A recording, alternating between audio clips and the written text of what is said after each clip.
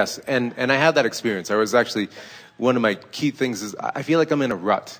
Like I feel like I've in the past been very turned in, tapped on, and I feel lately I get stuck in that step one moment, and I'm just grumpy and well, here's the thing: the grumpier you are, the better we like it. And here's why. Please. Because that means you've expanded a great deal, and your extreme grumpiness means you're just not keeping up with your expansion. And the expansion is really pleasing because we know eventually you will keep up with it. It's just a matter of time. Really, you know what it's a matter of? How long you're willing to be grumpy. That's good. Because if you say, well, I'm grumpy because these things are happening, then you feel powerless because you can't control those things. So my grumpiness is just a response to these uncontrollable things. But when you hear us and we say, you can be grumpy or not because you don't have to think about things that make you grumpy. You have the ability to focus your mind. You're not stuck on that one radio channel. You could choose to feel better. And if you would make how you feel your priority. So you say, well, I'm grumpy. Well, when I'm grumpy, what's on the other side of that? When you know what you don't want, which is grumpy, what is it that you know that you do want? I want to feel fun. I want to be happy. I want to skip when I walk. I want to feel in love with life. I want to feel good. I want to be who I am. So when you put it into that context, then now you have power. Yes. Because you do not have to focus on or think about things that make you grumpy. You don't. Yes, and I want all of that. And specifically what I really want is I want inspiration. I want to wake up in the morning excited about what's next. I want to be inspiration's up here waiting for you. But you want inspiration to come and get you, and it won't. You want inspiration to leave the vortex. Oh, there he is. The grumpy one.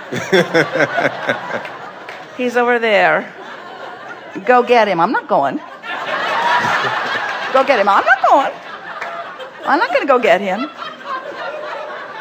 He needs to crawl out of his grumpy corner if he wants inspiration.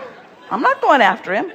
Now, it's not quite that blatant. It's, I love him so much, I cannot go get him. I'm so in tune with source energy, I cannot go and get him. I am liquid love. I am pure positive energy. I cannot go there. I am not that. I'll just shine brighter. Maybe grumpy will see me. It's more like that. It's more like that, you see.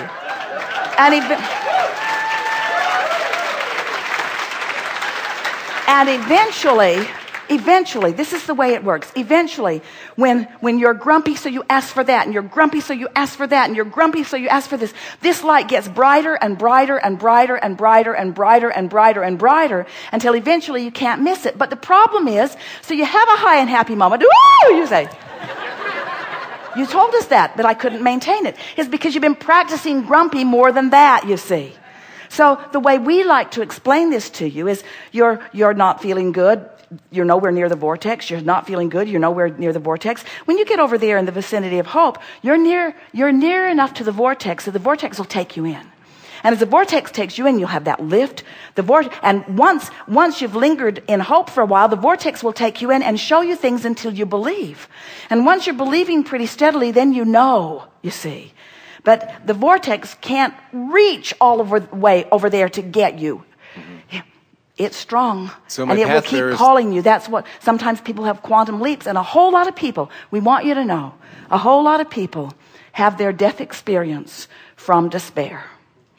And the vortex takes them in, and the relief and the exaltation and the joy, it is indescribable. But again, we don't think you should have to croak to get into the vortex. And to get into the vortex is really through my releasing of resistance. It is. Letting go of and that's through the choosing of better feeling thoughts. And that's through the awareness that your emotions are the key. You have to let go of controlling uncontrollable things and control what you can control. Our favorite story about this, a woman said, my body hurts.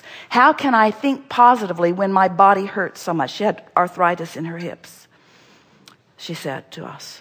And we said, can you feel the difference between feeling physical pain in your body and feeling fear as an emotion and having physical pain in your body and feeling hope?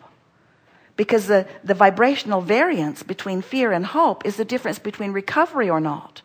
You see, so you want to make this an emotional journey. We want you to go into the vortex because it feels good to go in the direction of it, and it feels wonderful to be there. We want it to be an emotional journey. Do you know that every single thing that you want, this magnificent relationship you're seeking, you know why you want it? You think it'll feel good when you get there. Mm-hmm.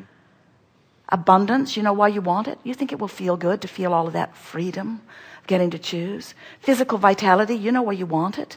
Because you think it will feel good. Everything that you want, every single thing you want, whether it's a material object, a state of being, a relationship, a situation, a circumstance, an event, everything that you or anyone ever has or ever will want is for one reason only. You think you will feel better in the having of it. So here we are saying, you can feel better now. No, I can't. I got to solve all these problems. We say, you got to let go of that. You cannot control them. That's what's going on so much with the physical world. It's not new. It's just more intense now than it has ever been. People say, once I control that condition, then I will feel better. And we say, how's that working out? Because when you focus upon the condition that you want to control, it just gets bigger. Because that's the way law of attraction works. When in this universe of attraction, it's only inclusion based. So when you look at what you want and say yes to it, you include it in your vibration. When you look at what you don't want and shout no, you include it in your vibration. There's no such thing as no. So you've got to decide what you're saying yes to. I'm saying yes to feeling good. I'm saying yes to feeling better. I'm saying yes to letting it be easier. A while back, Esther said, I'm saying yes to ease and flow. I'm saying yes to ease and flow.